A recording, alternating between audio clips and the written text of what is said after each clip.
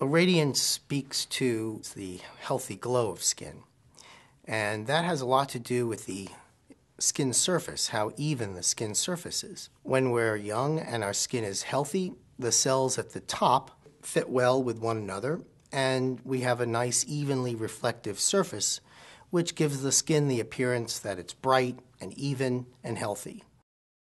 Over time, the renewal process slows down, and it takes much longer for a cell that's born at the bottom to reach the top. So now that cell has had to do its job for many more days, and it's much more worn out by the time it reaches the surface.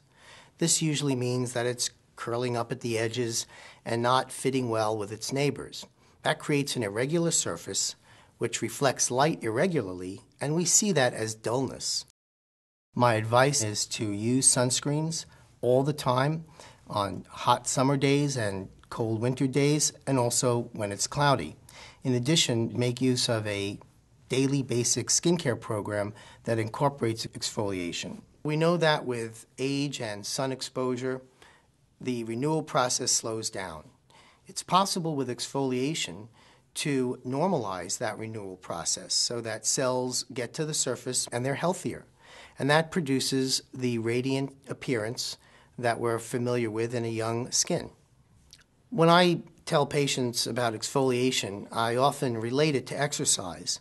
If you haven't exercised in a long time, it's best to start very gently and build up gradually. It's healthier for the body and also for your skin.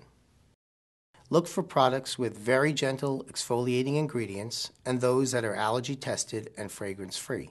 Once you've used various treatment products to restore the radiant appearance of your skin, it's possible now to choose foundations and makeups which can help maintain that appearance and maintain the radiant look that you're trying to achieve.